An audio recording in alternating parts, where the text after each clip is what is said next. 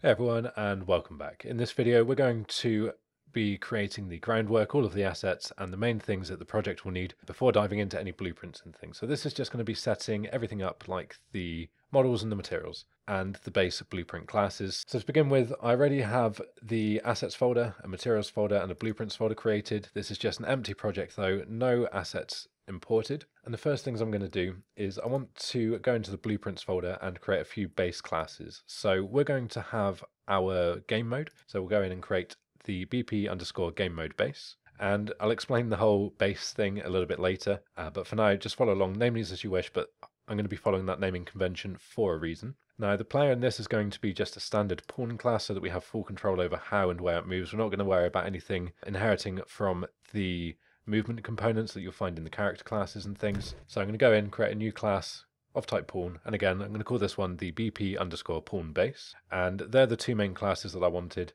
I'm also going to, we'll just use the map that you started in. If you don't already have this one available or showing, just because it's got the light and everything in there, just press Ctrl and N, go to the default map, and then inside of here, I'm just going to press Ctrl and S to save this, create a new folder under content, call this one maps, and I'll just rename the map down here and I'll call this one main. With that done, we'll hit the save button. We now have our main map saved in the maps folder, and with all of that ready, we can go into the project settings. We'll go to maps and modes. We're going to set the default game mode to be the game mode we've just made. And then if we drop this down, we can set the default pawn to be the pawn that we've just made. So this just means that when we start implementing our classes and getting all of the logic in there, this is all ready to go, and we can just press play and everything's going to spawn in as we need it, for the default classes at least. Now the reason that we set the map up as well is whilst we're in here, we can just drop these down and we'll make the default map for our game and the editor our main map. Now if this is one of the first times you're getting into the Unreal Engine, just to explain what this means, the editor startup map is the map which is displayed when you first reopen the project. So you'll see that before we change this, it was the default map, which is the one I had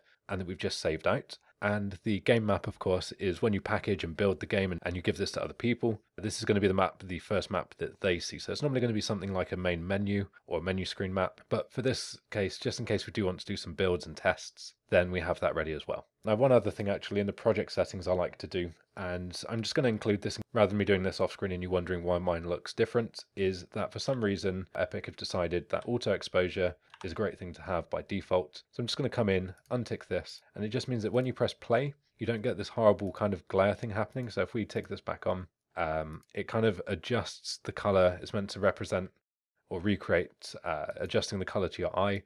But the problem is that when we're creating things like the coloring and the materials and everything, we're going to be testing it without the auto exposure, so a kind of a darker hue. And then when we press play, everything looks completely different, and you have to go back and change materials if it's not looking as you want. That's the auto exposure gone.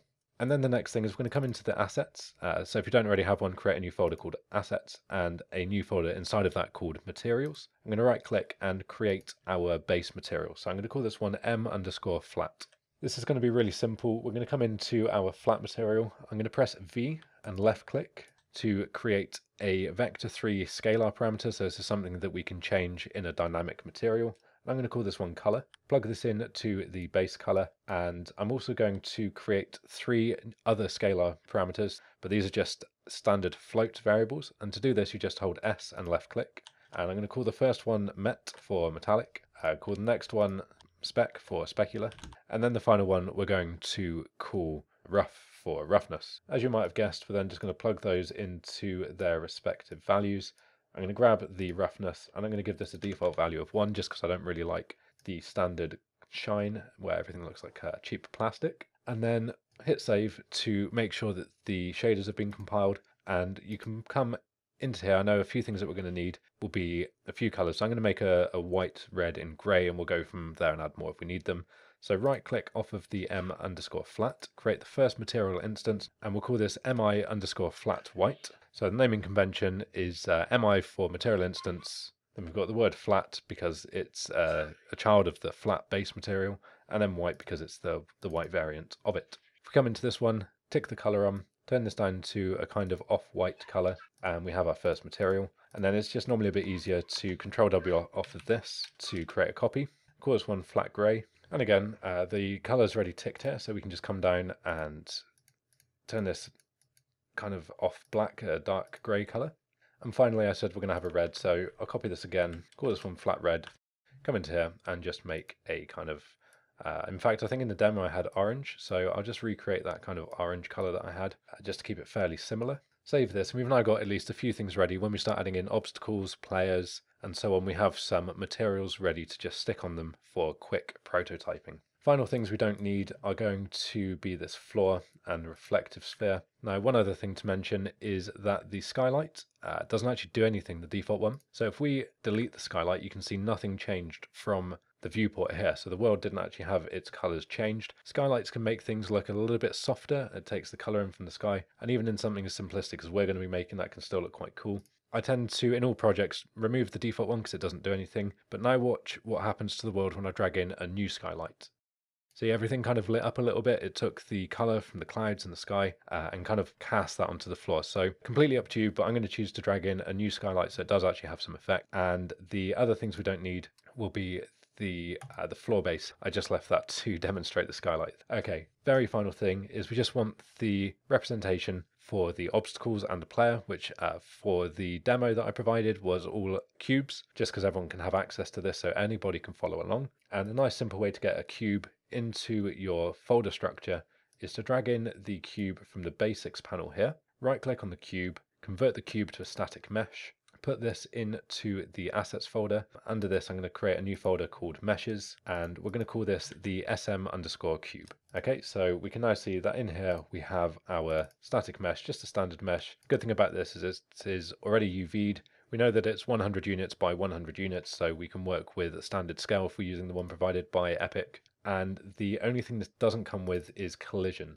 So all we want to do is with the cube selected, we're going to go to the collision option, and we're going to add a box simplified collision, and you can see it's just added the green outline. Don't forget to do this because that will get really confusing if you're several videos into the playlist and your obstacles or player isn't colliding with something, probably because you're using this default cube and you forgot to turn the collider on it. So make sure that you've done that.